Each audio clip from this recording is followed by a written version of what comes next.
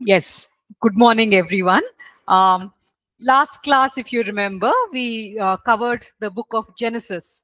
And in the book of Genesis, we looked at the beginning of various concepts, various acts of creation. So we looked at the beginning of the universe itself, the beginning of humans, the creation um, of all the plant life and the animal life and all the other forms of life that God has made. We also went on to look at the fall of man, how sin entered the world, and the victory over Satan that was promised right in the book of Genesis. So these are all things which we looked at last class in the book of Genesis. Today, we will briefly look at the book of Exodus. Exodus, as you know, is mainly the story of how God delivered the Israelites from slavery in Egypt. So that is the main focus of Exodus. We see the Israelites coming out of Egypt uh, victorious, and we see them finally being set free from their slavery. So now they become a free nation. They have not yet reached the promised land, but now they have been liberated from the control of the Egyptian Pharaoh. So the focus is more on this in the book of Exodus. Now, regarding the events which led up to their slavery, we see that at the very end of the book of Genesis, where we are told that Joseph invites his family to Egypt, to protect them from the famine. So, which is why Joseph's family members come there to Egypt to be with him. And at that point of time, the Pharaoh is favorable towards them, and they are able to enjoy shelter in the region of Goshen in Egypt. But then, after the Pharaoh, who is familiar with Joseph and his descendants, after he passes away, and you have other rulers coming to the throne, they no longer show favor towards these Israelites, and so they become enslaved. Now, this is not something which takes God by surprise, because the Lord prophesies and tells Abraham about this long before any of this takes place. So, right in the book of Genesis, chapter 15 itself, we see the Lord informing Abraham that these events will take place. The Lord tells Abraham that his descendants would be enslaved in Egypt, but the assurance of the Lord gives is that he would one day deliver them. He would one day set them free from their slavery and bring them once again back to the promised land of Canaan. So we see this recorded in Genesis 15:16, where the Lord says to Abraham, "In the fourth generation, your descendants will come back here, for the sin of the Amorites has not yet reached its full measure." So the promise of the Lord makes to Abraham is that in the fourth generation, after about 400 years of servitude in Egypt, the Lord would personally deliver his people from Egypt, and they would come back to the promised land, not just as refugees who are now returning back home, but rather they would come back as God's instrument to wield punishment against the Canaanites who have rejected the living God again and again, and now whose final time for judgment has arrived. So when the Israelites return back to the promised land, they would return back in strength. They would return back with God's backing. They would return back with a purpose that God has divinely given them, where they would serve as his instrument to punish all those nations which have rejected the living God for the last 400, 500 years. So this is the promise that the Lord makes. So an assurance that we can gain from this is that even though the Lord foresees, even though he looks into the future and can see the difficulties and trials that we would be facing, The promise that we can hold on to is that he would continue to be there with us, and in his time, deliverance would come. So the Lord does not say to Abraham that he would shield Abraham's descendants from difficulties and trials. He says that they would go through those trials and difficulties, but his promise is that he would be with them and he would deliver them. So, which is why in John 16:33, this is a reminder which Jesus gives to his disciples. He says to them, I have told you these things so that in me you may have peace. In this world, you will have trouble. Troubles would be there as long as we are in this world. But Jesus says, take heart. I have overcome the world. So, in the same way, even in the book of Genesis, we see the Lord giving Abraham this assurance that yes, his descendants would face trouble, but Abraham is not to become disheartened. He must take heart because the living God who has overcome the world, he will make a way for his people. Just a minute. So coming to the structure of the book of Exodus, maybe we could actually divide this book into 5 main portions. The first portion would be chapters 1 to 7. In verses 1 to 7, we see that there's a discussion about an introduction actually that is given to us about Moses, who Moses is, about how the people are suffering in slavery, in bondage. So we see those things recorded in chapters 1 to 7. The second main section of Exodus would be chapters 7 to 8 to 13, where you have details of the 10 plagues being given. The third important section of Exodus would be chapters 14 to 18, where we see how Pharaoh finally is forced to allow the people to go. And we also see him changing his mind shortly after that and pursuing them. However, the Lord comes to the rescue of the Israelites, and Pharaoh's army is completely destroyed. So chapters 14 to 18 would form the third main section of Exodus. And then we have chapters 19 to 24, where you have Moses bringing the people to Mount Sinai, and there the Lord meets with the people and gives them his covenant laws. He formally enters into a covenant relationship with them, and he lays down certain conditions that they must fulfill. And if they are faithful, he promises that he too will be faithful and he would bless them. So these laws are given in the chapters 19 to 24. And then the last section of Exodus, that would be chapters 25 to 40, where you have details of some of the laws given.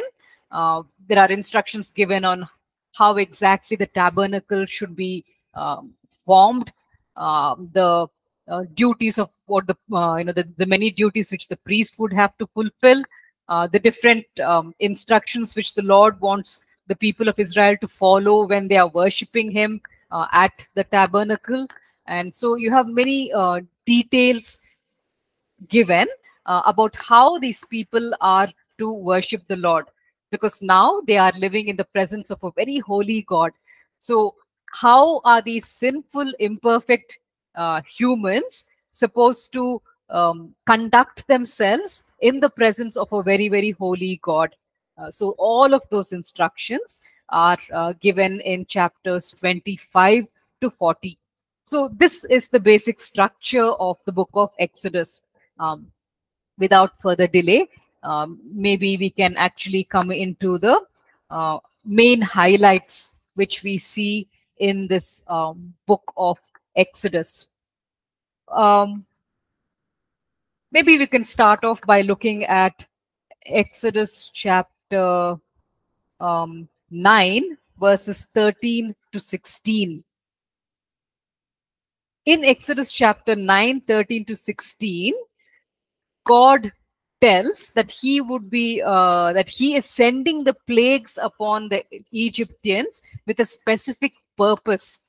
So let's begin by looking at the plagues which God released upon Egypt and his purpose for them.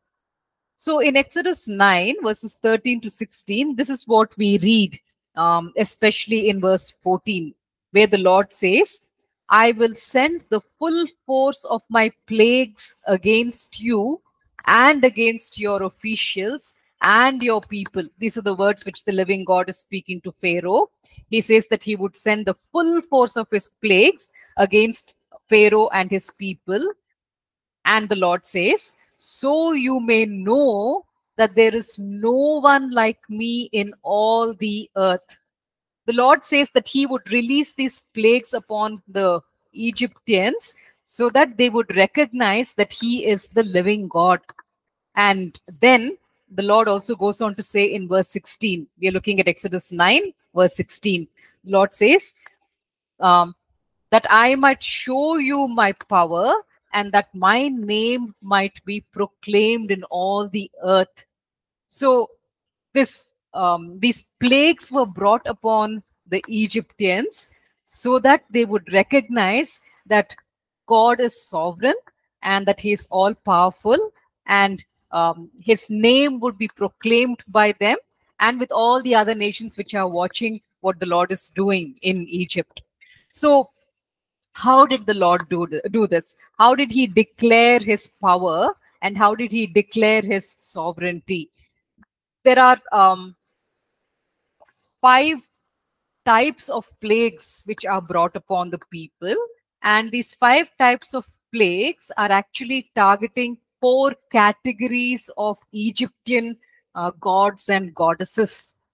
The Egyptians worshipped gods of the water, gods of the land, gods of the air, and also the gods of light, or rather maybe we should say heavenly bodies like the sun, moon and stars. So they worshipped these 4 categories of gods.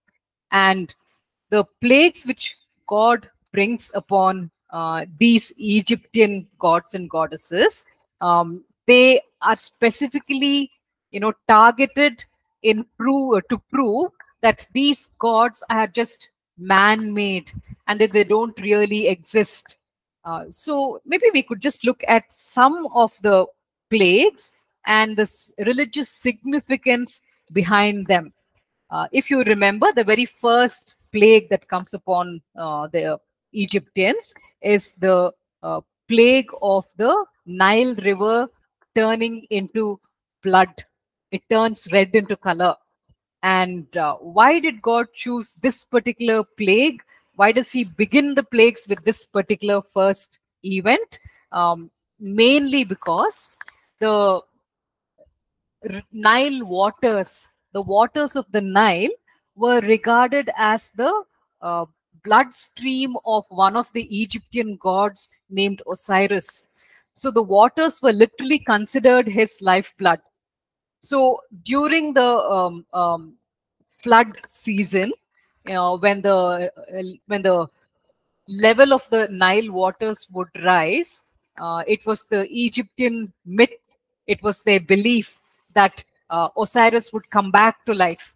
So every year during the time of the flooding of the Nile waters, it was considered very significant by the Egyptian people because they believed that at that point Osiris is coming back to life, and his life coursing through his veins.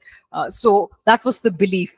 So Yahweh, the living God, when he turns these Nile rivers literally into the color red, it's as though he's declaring, if you consider your Nile to be that holy and you honor it and worship it, then in that case, enjoy the redness of it.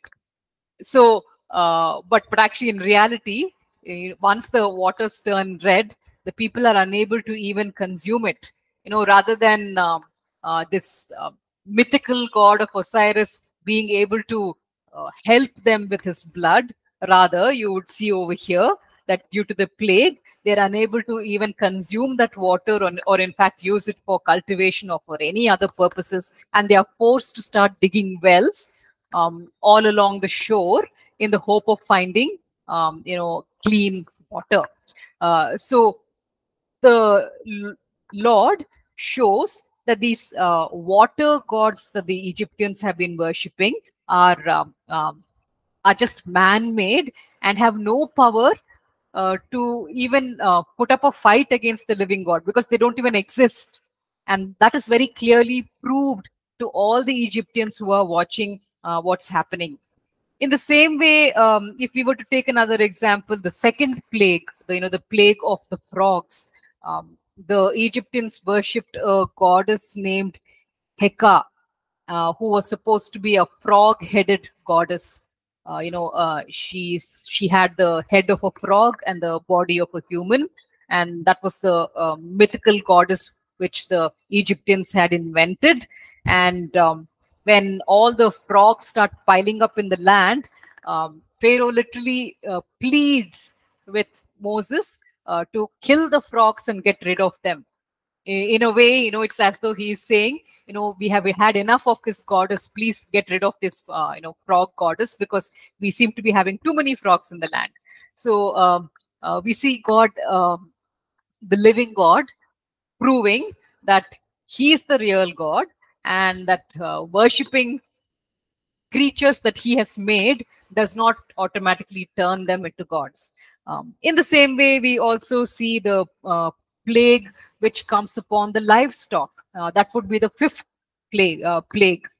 The Egyptians believed that the sun in the sky has healing powers. The rays of the sun bring healing because the sun is supposed to be a god. And they named this god of the sun, they named it Ra. And the Ra is supposed to have had healing powers. And so when the living God, brings plague upon the livestock, it's like as if the living God has extinguished any healing power which the sun might have. So even though the sun is still shining down upon all the cattle, the sun is unable to bring any healing to the livestock, because the sun is just the created heavenly body which the Lord has made. And in the same way, if you look at the ninth plague, the Lord, in fact, causes 3 days of darkness to come upon the land. When the sun is not even able to shine, because the land is, the land of the Egyptians is encompassed in darkness. So using these different plagues as signs, the Lord points out that he is the living God, that he is sovereign, that he is all powerful. And in fact, as a result of these, plagues, these miracles which the living God does for his people, as a result of that, some of even the Egyptian locals, they too place their faith in the living God. Because when we see in Exodus chapter 12, verses 37 to 38, where it talks about Israelites, finally leaving the land of Egypt, and traveling out as a free people, it's explained over there that other people also went along with them. Exodus chapter 12, verse 38, it says over there, many other people went up with them. So at least some of the people who had watched the plagues came to realize that the gods and goddesses that they had been worshipping so far are pure myth and fiction. They don't really exist. And there is only one living God who truly exists, and they choose to follow after him. They choose to go to the promised land along with the Israelite people.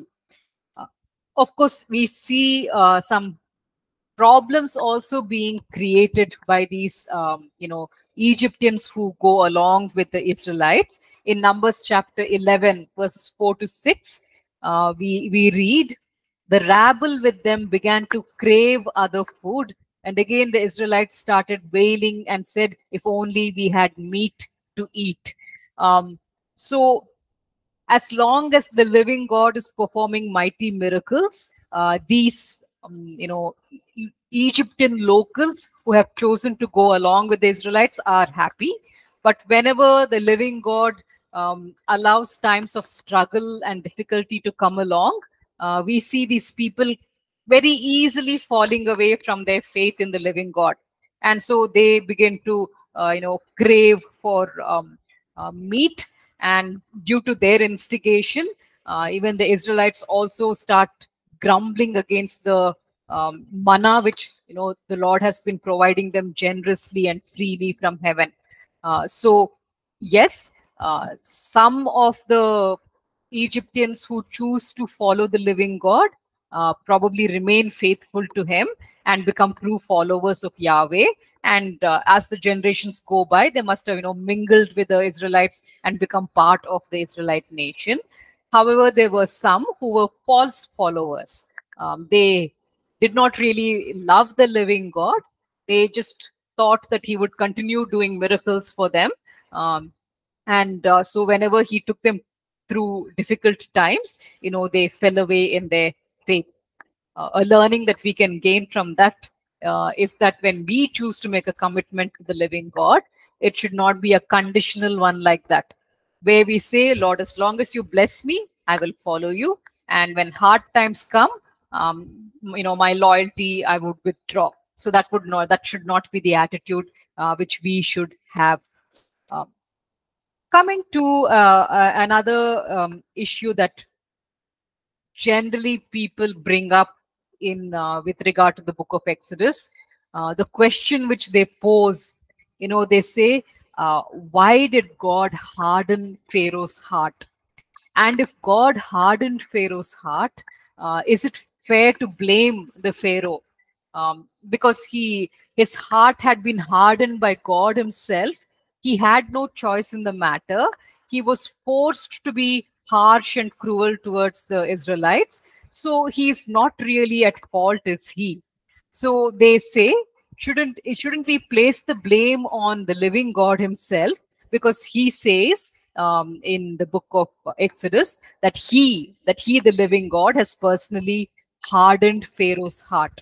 So whom should we blame for the troubles which the Pharaoh brought upon the people? Should we blame Pharaoh or should we blame the living God? Because the living God claims that he hardened the heart of Pharaoh. So this is a question which many people throw up regarding this whole issue of the hardening of Pharaoh's heart. Among the archaeological finds, which have been discovered, there is one document which archaeologists have found, known as the Papyrus of Ani. It's also known as the Book of the Dead. It's a kind of story which was written during the times of Moses by the Egyptians. It's a very ancient, papyrus that has been discovered. So in this Book of the Dead, there is an Egyptian story told about death and judgment. So from this papyrus, we gain the understanding of what the Egyptians believed in. According to their belief system, they believed that when a person dies, and he goes to face the judgment of the gods and goddesses, his heart is weighed on a weighing scale. You basically have a weighing scale with two pans, right? On one side you would place the weights, on the other side you would place the product which you are weighing, and then the weighing scale will show you how much the product weighs. So here in this mythology of the Egyptians, when a person dies, his heart is placed on one of the weighing pans. On the other weighing pan, a feather would be placed. So if the person's heart is lighter than the feather, then he would be allowed to go to the field of the reeds, which was the Egyptian version of heaven. On the other hand, if it was found that his heart is heavy with sin and his heart is heavier than the feather, then he would be turned over to the goddess Amanit, who is supposed to be a devouress who would devour and destroy the sinful person. So this was their mythological understanding of death and judgment. So for the Egyptians, it was very important that their hearts should be light, that their hearts should be free from the heaviness of sin. And so it is so interesting that when this account of Pharaoh is being written out by Moses, this is the wording which is used by Moses when he writes about the hardness of Pharaoh's heart. If we look at the first 5 plagues, in the first 5 plagues, it does not say that the Lord hardened Pharaoh's heart. In fact, we see in these verses that it is the Pharaoh himself who chooses to harden his heart. He hears the entreaties being made by Moses. He sees what God is doing. He sees what the living God is doing through the plagues. He sees proof that this living God is real. And in spite of seeing that, Pharaoh personally chooses to harden his heart. And this happens in plagues 1 to 5 and also plague number 7. In all of these 6 plagues, scripture records that Pharaoh hardens his own heart. It is not God who hardens his heart. Maybe we can just look at one example of the second plague. That would be Exodus chapter 8, verse 15, where it talks about the plague of the frogs. And once the frogs have been, killed off by the living God, it says, but when Pharaoh saw that there was relief, he hardened his heart and did not heed them as the Lord had said. So the minute Pharaoh gets relief from the frogs, it says that he hardens his heart. It's not God who is hardening his heart. It is he himself who hardens his heart. But the really remarkable thing is the word which is used over there to talk about how Pharaoh hardens his heart. The Hebrew word that is used over there, that's the word kaved. It literally can be translated as to make heavy. So if you were to literally translate the Hebrew which is being used in that verse, it would basically be saying the Pharaoh chose to make his heart heavy. In other words, he chose to sin against the living God, and he chose to make his heart heavy with sin.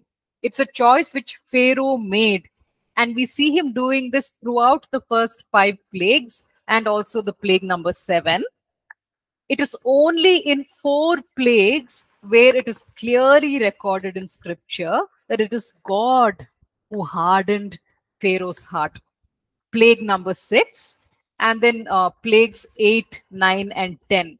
It's only in these 4 plagues where it is recorded that God hardened Pharaoh's heart. Maybe we can read out one example.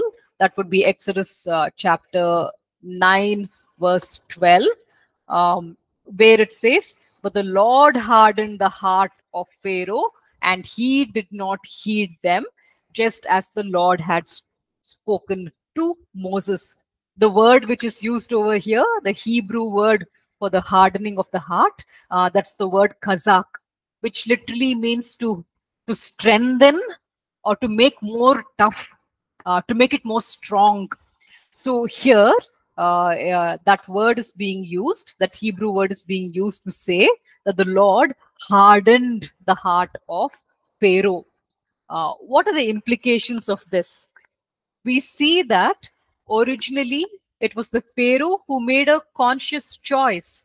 He made a conscious resolve and resolution to harden his own heart and not respond to the miracles that he is seeing in front of his eyes. He is seeing the living God clearly proving one plague after the next that he is the true living God, and that these gods which the Egyptians are worshipping are mere mythology, that they're not even real.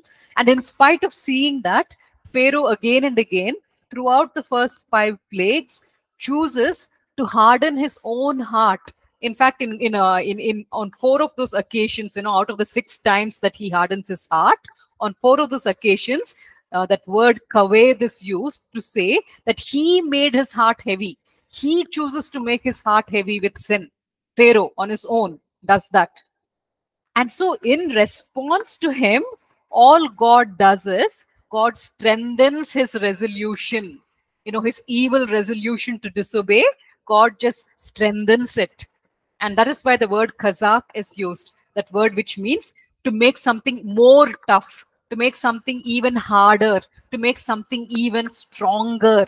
So, it is the Pharaoh who made a resolution to disobey, and all that God did was to strengthen that wrong resolution which the Pharaoh had taken.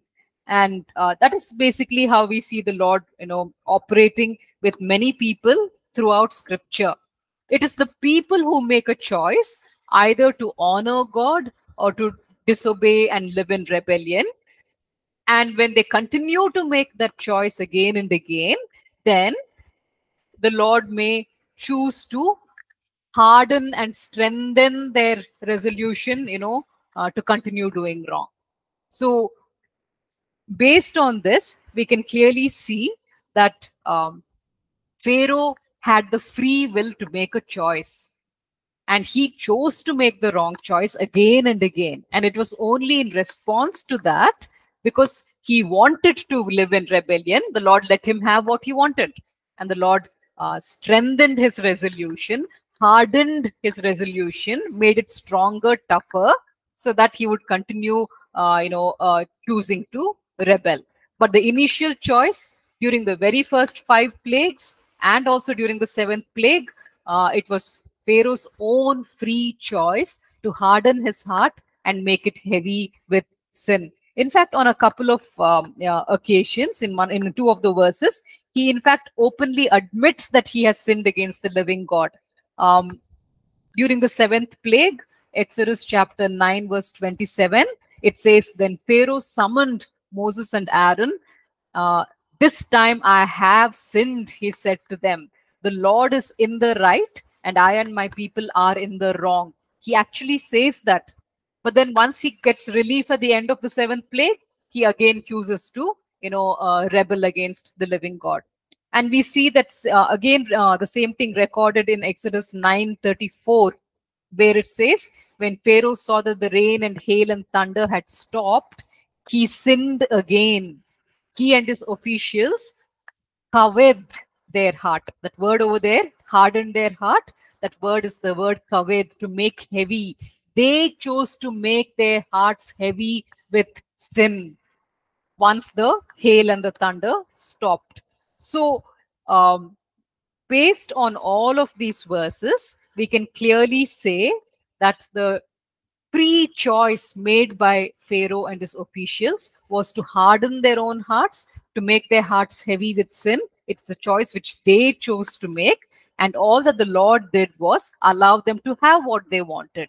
He strengthened, he hardened their resolution and made it more tough. So we see that it was not that Pharaoh was not an innocent bystander, in what was done to his heart regarding this matter. Yeah. I'll just take a short break and get back with you all. Thank you.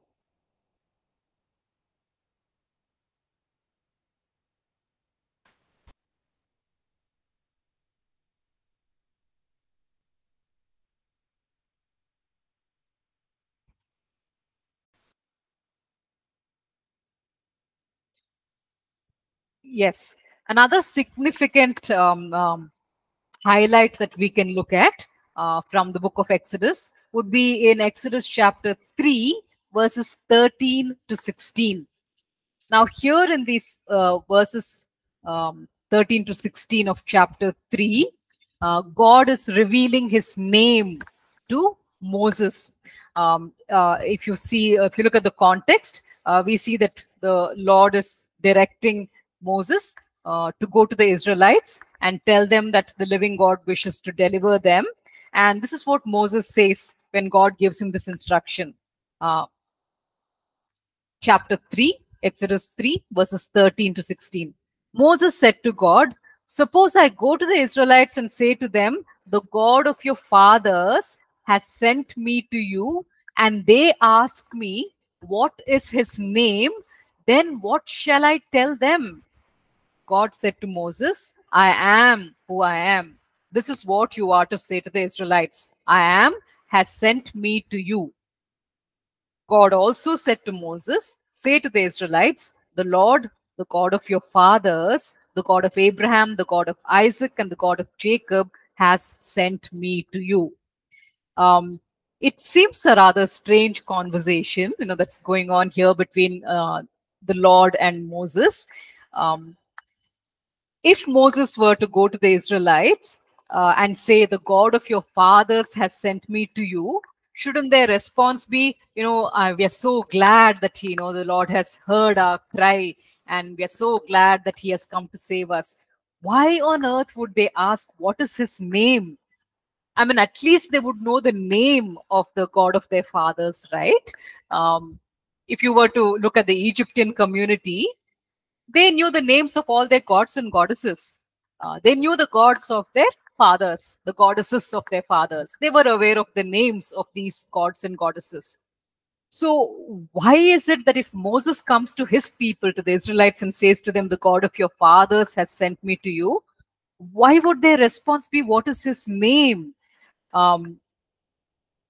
We get to know the background to this in Joshua chapter 24, verse 14. If we were to turn in our Bibles to Joshua 24, verse 14, this is what we read over there. It says, Joshua is speaking to the Israelites in the promised land, and this is what he's saying to them. "Now fear the Lord and serve him with all faithfulness. Throw away the gods your ancestors worshipped beyond the Euphrates River and in Egypt, and serve the Lord."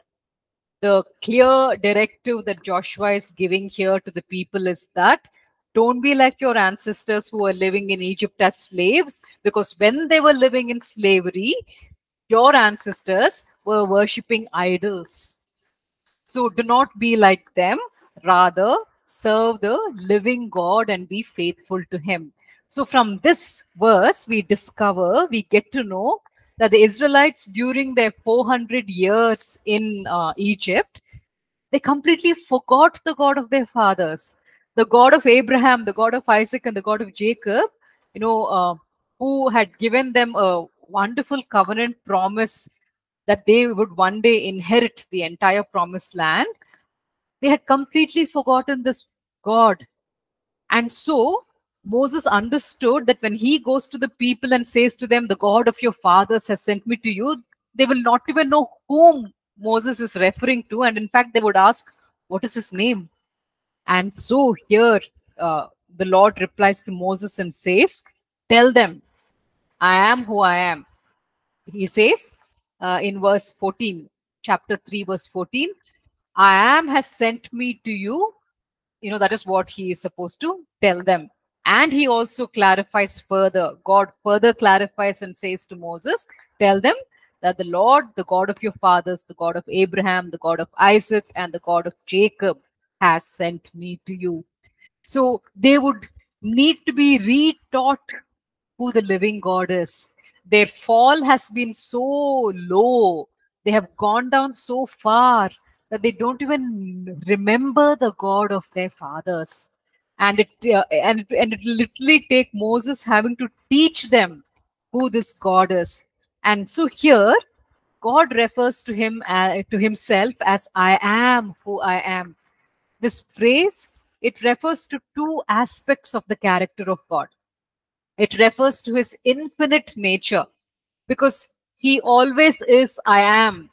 He's not someone, who used to be God in the past. So he's not just an I was, nor is he someone who will gain divinity in the distant future.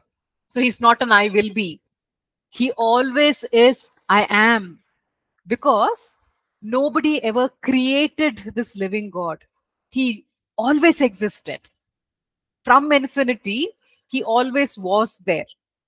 Creation came into existence one day, but long before creation came into existence, he already was. He always has been. He always is. So, in that sense, the phrase I am refers to his timelessness. He has always been in existence. There was never a point where he started to exist. He always has been, and he always will be. There is also another aspect to this phrase which God uses about himself. When he says, I am who I am, in a way, he's also saying, I can be whoever I want to be. There are no limitations to who I am. I am who I am. Because when you look at the Egyptian gods, according to the Egyptian mythology, these gods were very limited. For instance, if you wanted to, have good crops, it would not do to go and worship the god of the it would not really help for you to go and worship the god of the sky, because the god of the sky does not have the power to release the rains and cause the harvest to grow. They would have to, the Egyptians would have to go to the Osiris, who alone is in charge of agricultural fertility, and only he would be able to provide you with the rains which you needed for the crops to be for the crops to grow. In the same way, if you wanted victory in war, it wouldn't really help you to go to the war of death, because the war of death deals with judgment, and which comes after death. So you would need to go to a specific idol which is supposed to have the power to help you in your battles. So the Egyptian gods were all limited. They could only perform certain functions according to the Egyptian mythology. On the other hand, the true God, the living God, there are no limitations. He says about himself, I am who I am. He can be absolutely anything that he wishes to be. There are no limitations to who he is. This phrase which God uses in the book of Exodus to refer to himself, it talks about his timelessness, how he has always been. He has always been I am, one constant I am. There was never a point where he started existing. He always has been there. And it also refers to his limitlessness, as in he can be whoever he wishes to be. He can provide whatever he wishes to provide. There are absolutely no limitations to his being. So that is the significance of the phrase, I am who I am. Just to quickly reflect upon another thing from the book of Exodus. If you remember, in the final plague, it is the firstborn of each Egyptian family that is killed, that is put to death as the plague, as the final plague. Now, why did the Lord put to death, bring judgment upon the firstborn, the first male of each Egyptian household? That is because the Egyptians used to dedicate the first male born child, used to dedicate that baby to their pagan Egyptian gods. So therefore, the judgment was brought upon the firstborn. Through the 9 plagues which came before, the living God proved to the Egyptians that he is the living God, and that the gods which they thought were powerful are just simply man-made myths. The Lord established that, he proved that, and then in the final judgment, he brings judgment literally upon the child that has been dedicated and devoted to the to the worship of these gods and goddesses. And then later, after the Israelites have been set free from the land of Egypt, God says something to them when He's giving them the laws, the covenant laws through Moses. If you were to look at Numbers chapter 3, verse 13, there the Lord openly declares and says, "All the firstborn are mine.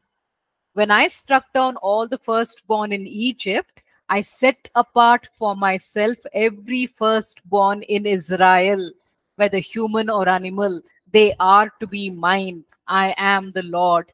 This is a declaration that the Lord makes in the book of Numbers. And in fact, the Lord repeats this on many occasions where He says very firmly, "Because I spared the firstborn of the Israelites in the land of Egypt, now they are mine." The implications of this, if you were to notice, would be that when these Israelite people were living as slaves in Egypt, like we saw in Joshua, they were living as idolaters. They were, in fact, worshipping the same Egyptian gods and goddesses that the Egyptians were worshipping. So at that time, most probably in the same way that the Egyptians were dedicating their firstborns to the Egyptian gods, these Israelites also were probably dedicating their firstborns to the Egyptian gods, because they had reached a point where they did not even know the name of the God of their fathers, Abraham, Isaac, and Jacob. So now the living God lays His claim upon them, and He says, "No longer will your firstborn be dedicated to other gods. Now onwards, because you have chosen to enter into a covenant relationship with me, now your firstborn will be dedicated to me. Your firstborn will become a servant of the living God and be dedicated to Him for His service alone." And then, of course, later we see the Lord clarifying and saying, you would obviously need your firstborns to continue working in the fields, to go to battle for all those purposes. So instead of taking the firstborn from each home, the Lord says, "I will take one tribe." So which is why the Levites are set apart for God's dedicated service. And so the other firstborns born into the other tribes would be released to get on with the other human responsibilities, such as working in the fields, feeding their and providing for their families, and so on.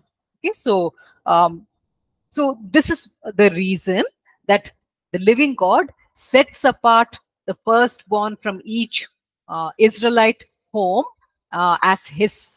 And then later, He establishes the custom where Levites, the entire tribe of Levites, would be set apart in exchange for the firstborns in each Israelite home. So these are some of the main things that we see in the book of Exodus. Of course, due to time constraints, we will not be able to look at so many other details which are there. But hopefully, this very brief overview of Exodus has proved helpful to you all. Thank you.